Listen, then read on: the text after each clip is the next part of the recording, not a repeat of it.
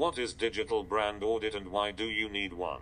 As a brand custodian, you have a vision for your brand. You know very well what it stands for, and what it should communicate to your target audience and to the world at large. You may even have hired the best advertising agency you can afford. But how do you know if the audiences are seeing your brand the way you want them to? How do you know if your way of projecting your brand is the right way? Enter the Digital Brand Audit. What is Digital Brand Audit? Digital Brand Audit is a process of determining how well your brand communication meets the goals you have set for your business. Who needs a digital brand audit? A digital brand needs a brand audit. Period. But isn't every business a brand? Not at all. Most businesses tend to think of themselves as brands. However, a brand is a promise, as the classic definitions of brands go. A brand is a name that conjures specific associations like trust, fun, credibility, reliability, and so on.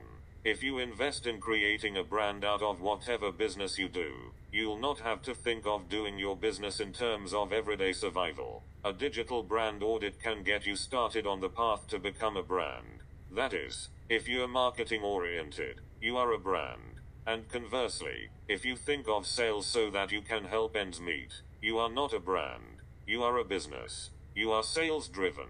A digital brand audit cannot help you if you are not a brand simply because there's no brand to study. But aspiring towards a digital brand audit can help you become a brand. The process can help you alert towards what you've been doing right and otherwise. Why talk about digital brand audit now? Hasn't it always existed? Yes and no. In the digital age, digital brand audit happens on a scale never achieved before. Because there are too many channels on which brands and their competitors are likely to be present, and each channel is different, your communication can go haywire.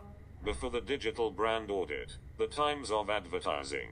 Before the invention of the internet, brand communication was more or less left to advertising agencies, and target audiences encountered brands through TVCs, radio commercials, print ads, and outdoor advertising.